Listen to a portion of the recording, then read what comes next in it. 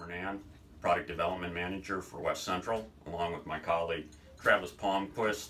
We are in our lab today treating up samples for wheat on new future wheat seed treatments.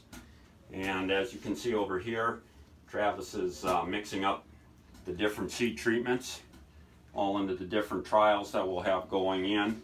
And one of the things that we do is to make sure we equalize all treatments so that we take out as many variables as we can.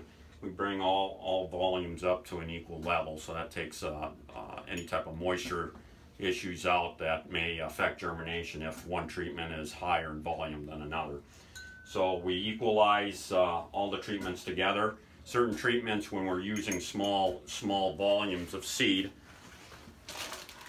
which is about 900 grams is what we'll treat up with. So to get a workable volume, we usually have to dilute products down so we can get a usable volume.